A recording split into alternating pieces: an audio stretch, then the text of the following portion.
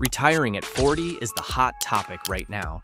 It's popping up everywhere on social media. Feels like everyone's trying to figure out how to make it work. If you're thinking the same, this video is definitely for you. Imagine waking up on a random Tuesday morning. The house is quiet, the smell of coffee fills the air, and instead of rushing off to the 9-to-5 grind, you're sitting with your family, planning a fun day ahead and travel to new places. No stress about bills, meetings clogging up your calendar. Why? Because you've hit financial freedom and work is now optional. Many people think that retiring at 40 is just a fantasy reserved for the lucky few, but it doesn't have to be that way. With the right mindset and some smart strategies, you can actually make it happen. No lottery tickets required. In this video, we'll dive into actionable steps you can take right now to work toward retiring at 40. From building an emergency fund to investing wisely and starting a side hustle, we'll explore proven principles that can help you achieve financial independence. Let's get started with this. Think differently, retire early. The power of mindset. The biggest hurdle to early retirement isn't about dollars and cents. It's all about mindset. The way you think about money, work, and success can either push you toward financial freedom or keep you stuck in the 9-to-5 grind. Changing your mindset can help you see opportunities and make decisions that align with your goals. Let's break down 4 ways to reframe your thinking with a few studies to back them up. Number 1. Thinking long-term instead of living paycheck to paycheck. One of the most important mindset shifts is to stop thinking of your income in the short term. If you get stuck in the cycle of living paycheck to paycheck, you're just covering today's needs without any real plan for the future. Instead, try thinking of your money as a tool for long-term freedom. Even if you're only saving small amounts right now, it's the consistency that counts. In fact, a study by Princeton economist Elder Schaefer shows that when people focus only on immediate financial needs, it can cloud their ability to plan long-term. This tunnel vision makes it harder to think about future goals like retirement. Changing your mindset to prioritize future financial stability, even if it's just setting aside $50 a month to start, can create a huge difference over time. Number 2. Embracing a growth mindset. A fixed mindset believes that your financial situation is just the way it is, and there's nothing you can do to change it. But a growth mindset, as described by psychologist Carol Dweck, focuses on the belief that you can improve your situation with effort and learning.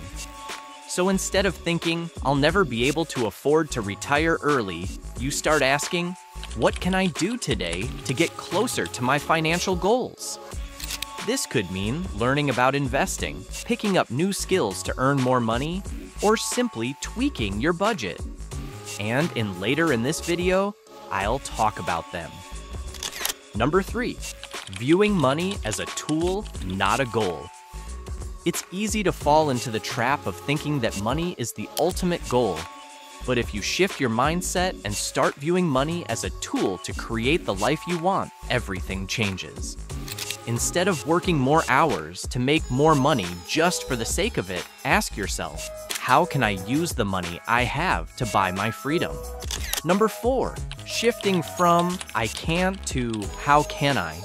This might sound small, but the language we use with ourselves can have a huge impact on how we approach challenges. When you say, I can't afford to save for retirement right now, it feels final.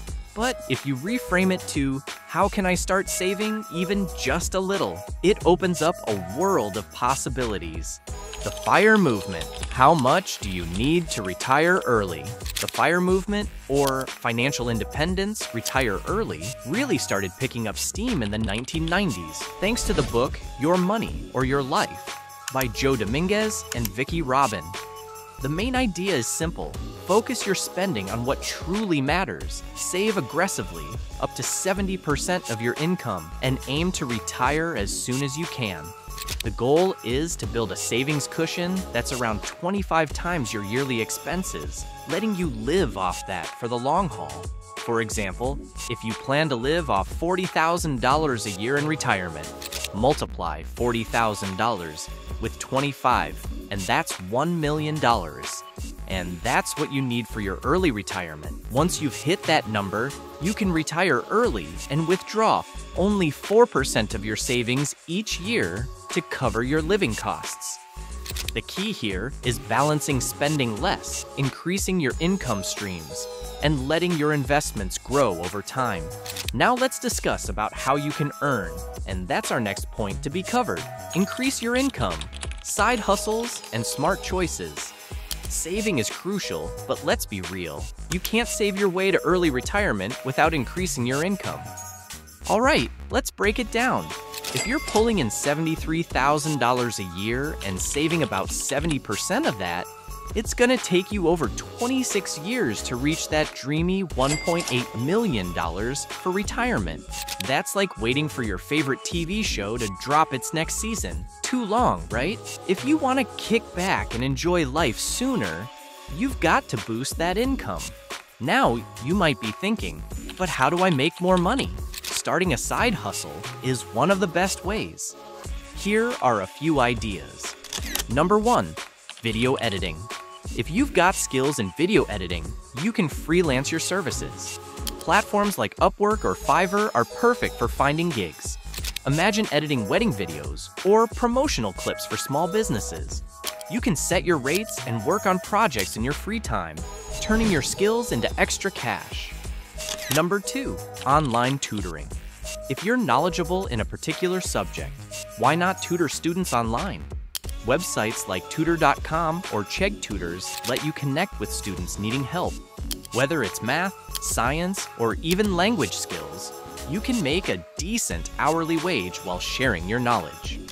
Number 3, affiliate marketing. If you've got a blog or a decent social media following, affiliate marketing can be a great way to earn.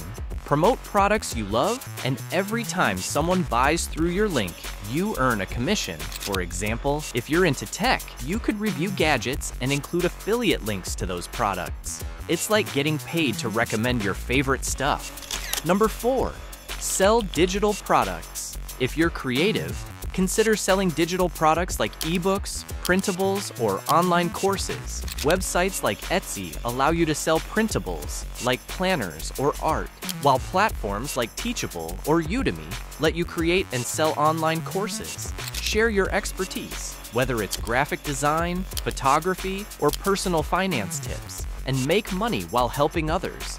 So, instead of waiting around for years to hit your retirement goals, think about what you can do on the side. Make calculated investments. All right, so your side hustle is finally bringing in some cash. Woohoo-hoo. Now, instead of letting that money chill in your bank account like it's on vacation, let's get it to work for you. Investing is like giving your money a little adventure, helping it grow over time so you can enjoy life even more. Here are some chill ways to start investing that side hustle income. Number 1, stock market. Ever thought about diving into the stock market? It's not as scary as it sounds. You can buy shares of companies you love and believe in. Apps like Robinhood make it super easy to start trading. For instance, if you're all about eco-friendly living, you might want to throw some money into companies that are changing the game, like Tesla. Just remember, do a bit of homework so you feel good about your picks. Number 2, index funds or ETFs. Not sure about picking individual stocks? No worries. Index funds and ETFs, exchange-traded funds, are like the buffet of investing. They let you invest in a whole bunch of companies at once, which is a great way to spread your risk. Think of it as a low-key way to invest without the pressure of picking just one stock. Plus, they usually come with lower fees. Number 3, real estate. If you're looking to level up your investing game, real estate can be a solid option. And you don't have to buy a whole house right off the bat. Check out real estate crowdfunding platforms like Fundrise, where you can invest in property projects with a smaller amount of cash. It's a cool way to get a slice of the real estate pie without all the landlord headaches. Number 4, retirement accounts. Seriously, don't sleep on this one. Putting some of that side hustle money into a retirement account like a Roth IRA is a smart move. You'll get some sweet tax benefits, and it'll help you build a cozy nest egg for when you're ready to kick back. Trust me, future you will thank you for it. Number 5, invest in yourself. And hey, don't forget about investing in you. Take a course to sharpen your skills, pick up a new hobby, or even just read some great books. The more you invest in yourself, the more you can grow your hustle and make bank down the line. Start early, the power of budgeting and saving. If you want to retire by 40, you can't just save whatever's left at the end of the month. You need a plan. A great starting point is the 50-30-20 rule, where you spend 50% of your income on needs, 30% on wants, and 20% goes to savings. But here's the twist.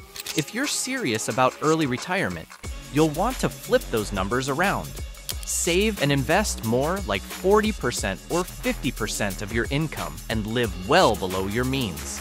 When I say live below your means, I don't mean you need to live like a monk and cut out everything you enjoy. It's more about being mindful of where your money goes and making adjustments that don't actually hurt your quality of life. Let me give you some real-world examples of how this can play out, especially for those of us in the 20 to 35 age range. Take something as simple as grabbing lunch. If you're spending $15 on takeout every workday, that adds up to around $300 a month. That's $3,600 a year, just for lunch. What if, instead, you meal prepped for the week? You could still enjoy delicious meals, but it might only cost you $3 or $4 per meal. That's a small change, but it frees up a ton of cash over time that you could save or invest. Plus, you're likely eating healthier, which is a win-win. Another thing to look at is all those subscriptions we tend to accumulate. Netflix, Hulu, Disney+, Spotify, gym memberships, subscription boxes. It's easy for these to pile up, and before you know it, you're spending hundreds a month on stuff you don't even use all the time. Cutting back doesn't mean you have to cancel everything and live like it's 1995. But maybe ask yourself, do you really need all of those services? Could you rotate between them, or find a free alternative for some? Just trimming a few subscriptions can save you $50 to $100 a month. Have an emergency fund. Let's get real for a second. Life has a knack for throwing unexpected expenses our way. One minute you're cruising along, and the next, you're hit with a surprise car repair or a sudden medical bill. That's where an emergency fund comes in handy. Did you know that about 36% of Americans say they couldn't cover a $400 emergency in cash? If you find yourself starting from zero savings when life throws a curveball, it can be pretty stressful. An emergency fund is basically your financial safety net, ready to swoop in when those unplanned expenses pop up. While financial experts often recommend saving up about 6 months' worth of living expenses, don't sweat it if you can't start there. Just begin with whatever you can manage, maybe $50 or $100 a month. The important thing is to start building that cushion. When creating your fund, consider 3 things. Number 1, household size, how many people rely on your income. Number 2, income stability, how secure is your job. Number 3, monthly expenses, what are your essential costs. I hope you've learned a word or two from this video. What do you think about the strategies we discussed? Do you have any tips or experiences to share? If you found this video helpful, don't forget to hit that like button and subscribe for more content like this. So let's get to it and start building that emergency fund.